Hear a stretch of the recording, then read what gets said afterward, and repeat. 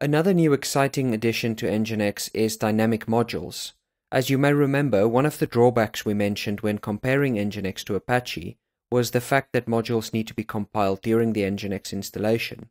Well, as of version 1.9.11, Nginx has introduced dynamic modules. The feature is still far from that of Apache's dynamic modules, but it's a great starting point, and the plan is to expand this feature in the future to match the flexibility of the module system used by Apache. To demonstrate, I've downloaded and extracted a copy of the latest Nginx mainline release. I'll change into that directory and then run configure with the help flag. Now, when we scroll up through these available modules, you'll notice that there's a few modules with equals dynamic at the end of the flag. These are the modules that currently support dynamic loading. They are still far and few, but this is still a very new feature and the list will grow with future updates. To list all the available dynamic modules, I'll run that same command again, but this time pipe it through grep and only match the word dynamic. And there you see a list of the available dynamic modules.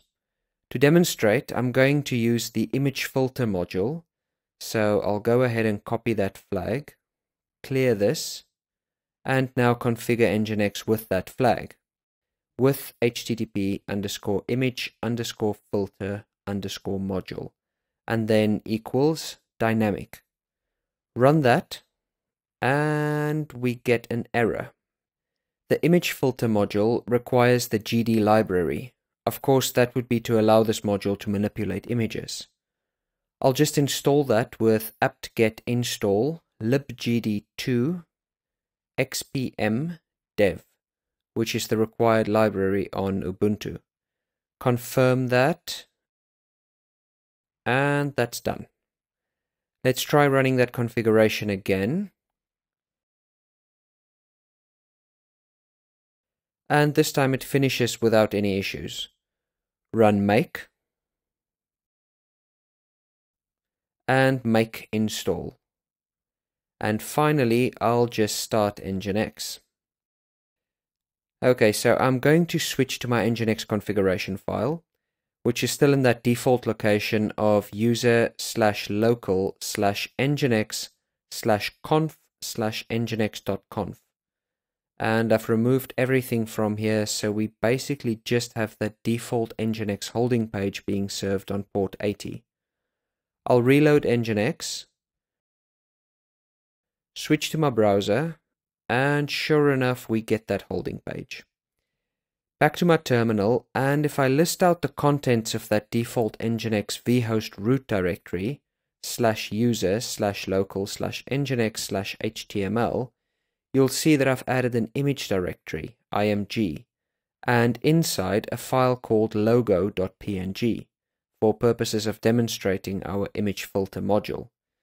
We can check that in the browser by going to /image/logo.png, and we get that logo as expected. Now, to demonstrate the dynamic nature of the image filter module, I'm just going to apply one of these image filter directive options to the logo image. Back to the configuration file, I'll add a location block here for /img/logo.png, and inside that simply say image filter, and we'll use the resize option, and then say 300 by 300, that's pixels. That should do, but if I now go to reload this configuration, we'll see an error, unknown directive image filter. And that's because this module isn't loaded.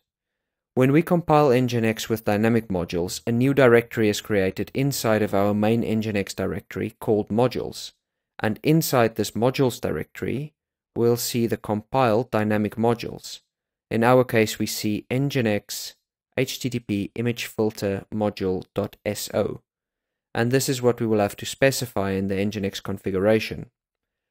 We'll switch back to the Nginx configuration file, and inside the main context, add the directive load_module, and set that to modules/ngx_http_image_filter_module.so.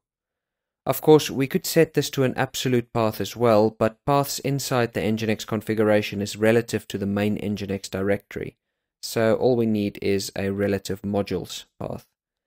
With that added, I'll reload the Nginx configuration again, and this time we have success. Head over to the browser, back to the logo image, and up here we can see that last time we loaded this image in its original form, the image was 500 by 500 pixels. This should be resized to the 300 by 300 pixels we specified in the logo.png location block. Reload this page, and we get the 300 pixel resized version. So as you can see, this is a great addition to Nginx, which will allow us to minimize rebuilds, as we can compile optional modules into Nginx without the overhead of always having to load those modules into memory.